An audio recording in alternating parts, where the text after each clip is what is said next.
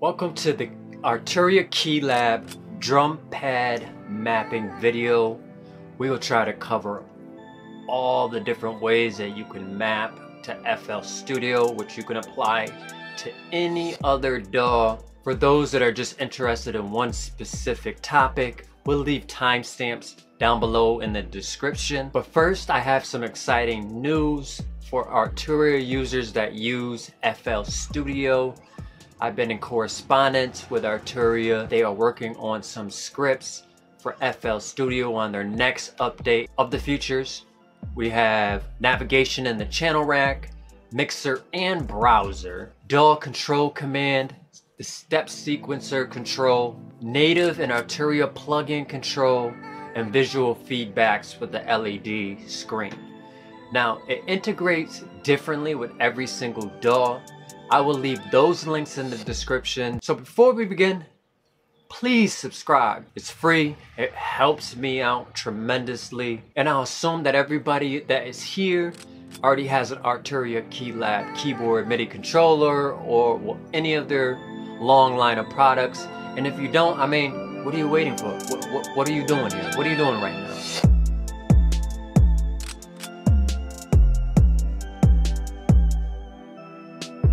Alright, so here we are in FL Studio.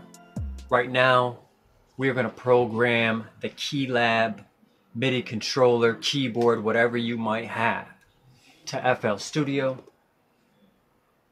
You do this by going to Options, MIDI Settings, and we'll start with the MIDI in. You're going to want this KeyLab Essential 49 to 1. Then up here, do the same thing on the MIDI output. Put that to 1. The MIDI in 2, which is Arturia KeyLab Essentials for me. You're going to want to go down to this drop-down list, put Mackie Control Universal, put that to port 2. Then on the output part, you're going to want to put this to 2 also. Now we're going to head into the MIDI Control Center and we will map out these drum pads. Alright, so here we are in the MIDI Control Center. Yours should look somewhat similar no matter what version of MIDI controller you have. Make a new template. So you go to this local templates down here. I already have some set up for myself that I use. You're going to want to hit this new button and just name it anything. I'm going to name it anything. And anything is right here. Then for your drum pads, you're going to want to set each one of your pads to what note you want it to control. So this one's set up for like E1. You can actually change the color and leave all the other settings the same like that. Now for FL users, we're going to go into my drum pad one. You're going to want to program all your notes on the octave of 3. So like C3, D3, C# 3, you have to be 2 octaves down. Otherwise, when you bring like a kick or anything you play, you're going to be playing it on C7 and it's going to make a pretty loud noise. I actually reached out to them and let them know that, and they said, yes, this is the correct way of doing it. So on this drum pad template that I have here, I literally have it C3, then C# 3, literally just starting from C up on all my different drum pads. Some of you guys might have the 16 pads, so it might be different for each one of you guys. And then just the rest of your controls, you can leave it the way it is because right now, the way it integrates, you are able to control your faders in FL Studio, and then in the other DAWs that I experienced also. But you can program it to whatever you would like it to be. Remember, after you have your drum pads and you've programmed everything the way you would like it, you're going to want to store 2. Now remember, the first 2 of your pads over here are already taken up by Analog Labs and your DAW, your specific DAW. The rest of the user banks are for you to program anything that you would like to program. So user 1 for me, I programmed my drum pads. You're going to push store 2, and if I press the store 2 button, it's going to put this drum pads to user 1. Don't forget to save your new template also. It's going to remind you, but just don't forget to save it.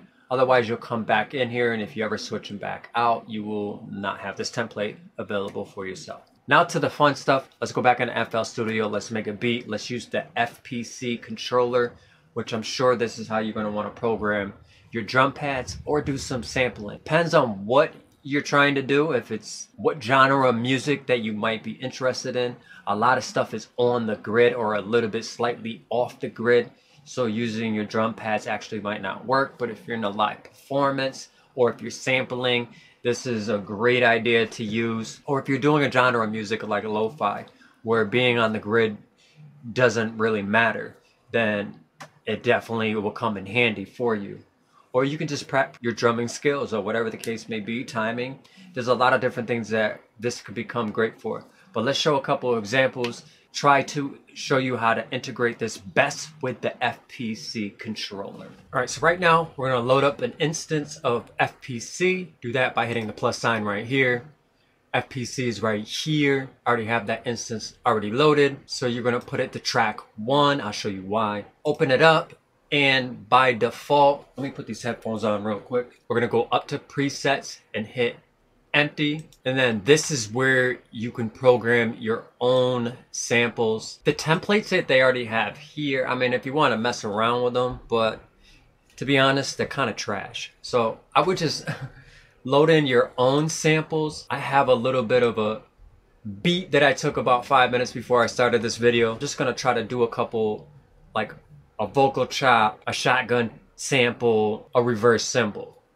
Because on this, I'm not gonna actually like do my drum pads. This is a trap beat and it's kind of more on grid, so it wouldn't really make sense to kind of have that kind of style playing where it could be off a little bit off beat. Yes, you can quantize it. If that's what you're into and that's how you want to use it, you could use it however you would like. So let's just listen to a little bit of the song here that we're gonna be doing, and it's just looping around and around and around.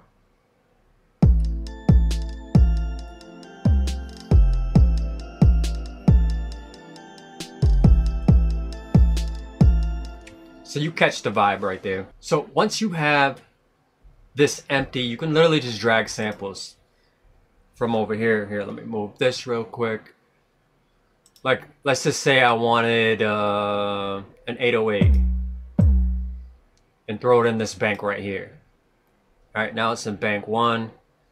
And then I'm gonna grab something from my pre-escapes sample pack. For people that are looking for a free sample pack, I have a free sample pack that we just released for lo-fi. It's the free version. The premium version will be out soon.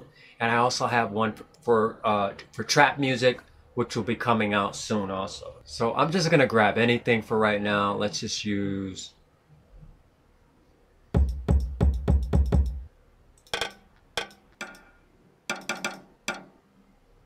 throw a snare there, throw a bell there. We're just gonna throw anything. It doesn't even matter.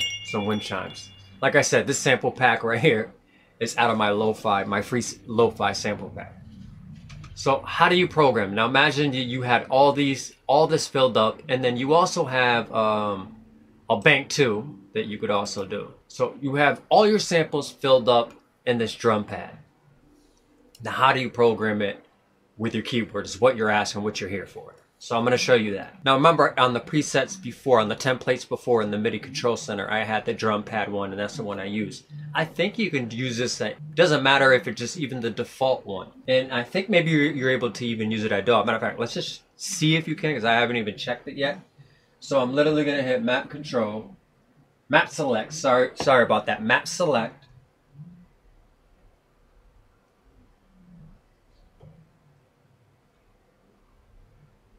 And we're in DAW. And so what we're gonna do is we're gonna come up to this little drop down menu thing, map notes for entire bank. Now when you map notes for the FPC, you're mapping from the lowest left hand side all the way up. So it's best to map starting on your lower left, and you're just gonna tap each button going up. And you'll notice in my case, I still have 8 more slots. So I'm gonna use the next 8 keys from the left on my controller over here and just tap them.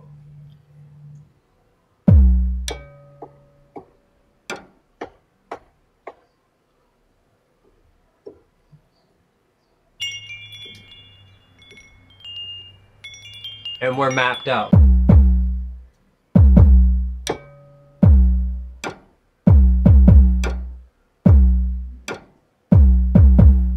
The possibilities are endless. It's just gonna integrate and map everything out, and it's simple and it's easy. And you could just play out your stuff. You can record this way too. So remember, you're gonna arm the FPC because that's the channel that you're recording from. You're gonna hit up here. It's gonna ask you, you wanna put the audio into Edison. We're just gonna do notes and automation. All right, we're good to go, right? Let go.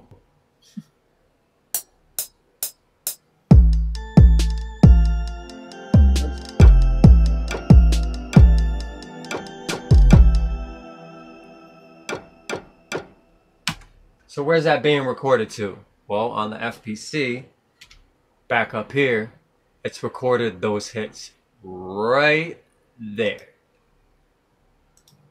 And see, it has all the different things in one little spot. You also can record this in Edison right on the channel. We're gonna set this for 1 minute. I'm gonna take the record off here. We're gonna put on input. So as soon as you press play, it'll start recording and it'll start playing at the same time. Hit the input, which is gonna be on play. There we go. So now you have your audio that you just recorded from the FPC controller using your Arturia KeyLab, whatever one that you have. And those are the hits that I was using. For those that are interested in learning more about the FPC controller and FL Studio, we are working on a tutorial video for this. As far as the Analog 5 integration with this keyboard, you're gonna have to check out my last video that talks about that so you can use all the faders, the knobs. So we're gonna get into this sampling example. All right, next we're gonna record this vocal chop.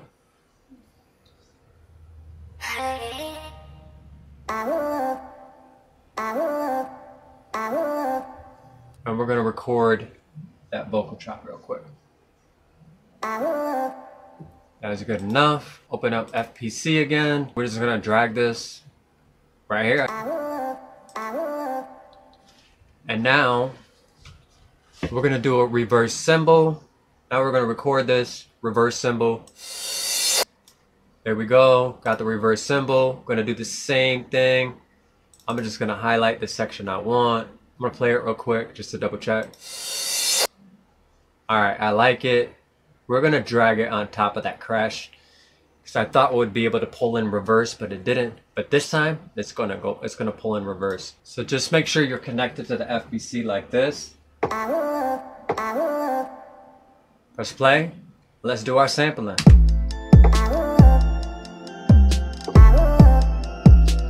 I'm gonna turn it down just a little bit more, that sample. So that sample is right. I'm gonna just turn it down because it's definitely loud. Just double check it. And then I'm gonna check that crash. Do I have that layered? Actually, I probably have this layered. I do. What I'm gonna do is I'm gonna just turn this off, shut this off like this. And then our final sample that we had was that shotgun. All right, let's get it.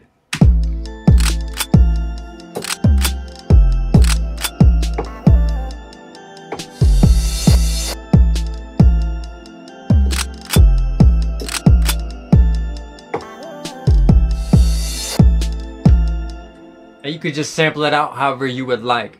And that's just a quick example of how you can use this. All right, so we made it to the end. Let me remind you that we stream every Wednesday night on Twitch at midnight. We do viewer song submission all night, beat tutorials, how to, plugin reviews. We just have a good time and a great chat. For those that are interested in the FPC controller full tutorial video, that will be coming out really soon. Don't forget, we have that free lo-fi sample pack, which is part of the beat battles.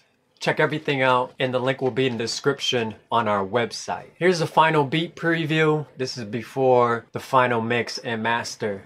Lego.